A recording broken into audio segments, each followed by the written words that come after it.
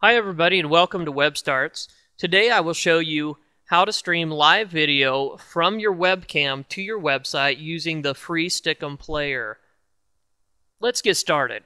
If you haven't already done so, you'll need to sign up for a Stick'em account.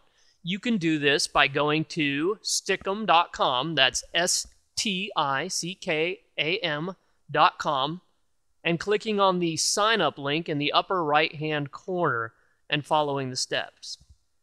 Once you've created an account, sign in at Stickam.com. Scroll down the page until you get to the section titled My Stick'em Profile Player. Here you can select your profile player. They have a few different layouts which can be customized to your liking. I'm going to start with the default layout.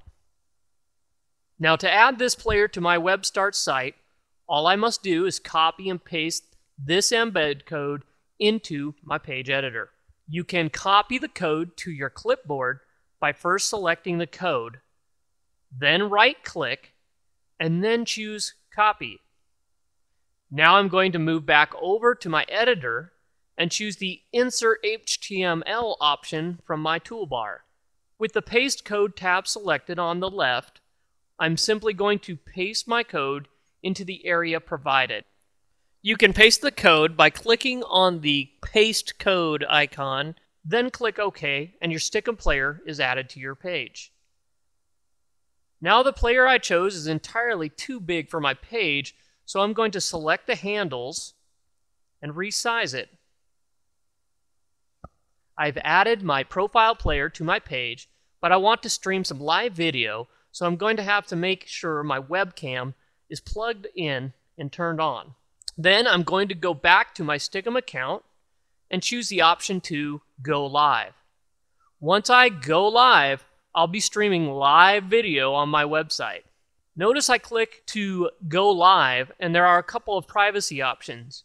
You can select the options that best apply to you. I've selected that everyone can see my live streaming video. In the Stick'em account, the player will pop up, and after a few moments, you should see a dialog box asking if it's okay to allow your webcam to connect to Stick'em. I choose to allow, and I can now see my live video in the Stick'em player.